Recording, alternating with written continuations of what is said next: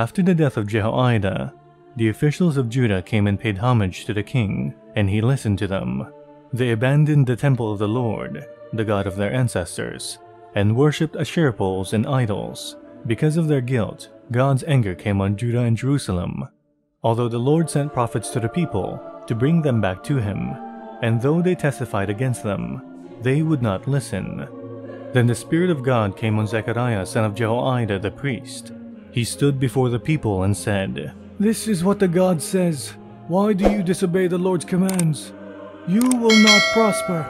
Because you have forsaken the Lord, He has forsaken you." But they plotted against him, and by order of the king, they stoned him to death in the courtyard of the Lord's temple. King Joash did not remember the kindness Zechariah's father Jehoiada had shown him, but killed his son, who said as he lay dying, "May the Lord see this, and call you to account." At the turn of the year, the army of Aram marched against Joash. It invaded Judah and Jerusalem, and killed all the leaders of the people. They sent all the plunder to their king in Damascus. Although the Aramean army had come with only a few men, the Lord delivered into their hands a much larger army. Because Judah had forsaken the Lord, the God of their ancestors, judgment was executed on Joash.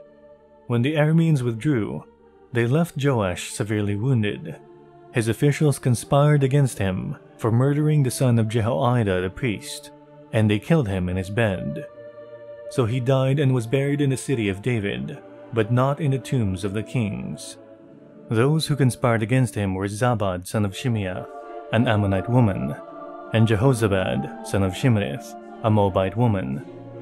The account of his sons, the many prophecies about him, and the record of the restoration of the temple of God are written in the annotations of the Book of the Kings.